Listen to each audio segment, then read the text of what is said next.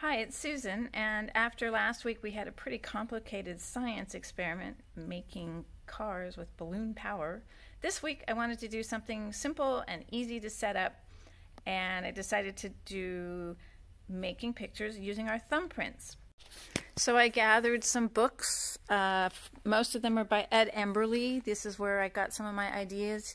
He breaks it down how to make fish and birds and all sorts of, and people and motion. And then the materials you need are just paper to print on, stamp pads, and your colored markers to make it more colorful. I also have a pile of paper towels or hand wipes, something that I can wipe my hands on in between doing different colors. So let's get started. So using this book as a guide, Ed Emberley's one of his thumbprint books. He has several. I'm going to make a beak, an eye, a wing, a tail, little legs, little feet. So I'm going to do fish. Thankfully I have a better ink pad for blue. Find my fish.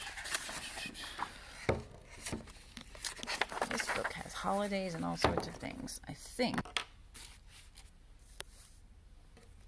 go from there. So here are my fish. I'm going to do an eye, a smile.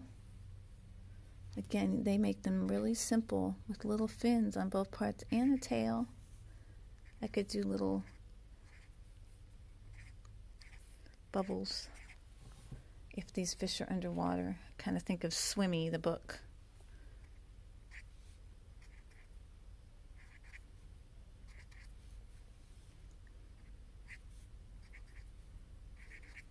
And it's kind of fun to just start with something simple. Like, oh, that's easy. And it is a cartoon. And from far away, it looks pretty good. So I wanted to try the frog. I have a kind of a teal green, I think. Yeah, it's a little dark for the frog. And I'm going to give myself 2 chances to make the frog. Bubble eyes. Smile. Little green frog one. I like it slightly lighter. Okay, so here's where we go. These are all step by step. And then it says rivet. One more fun one was the spider. I think I'm going to make my spider green also. And then what's also fun is there are ways to make people.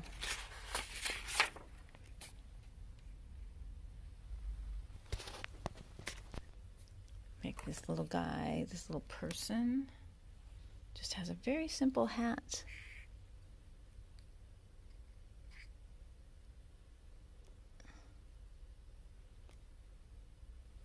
And he could be a cowboy.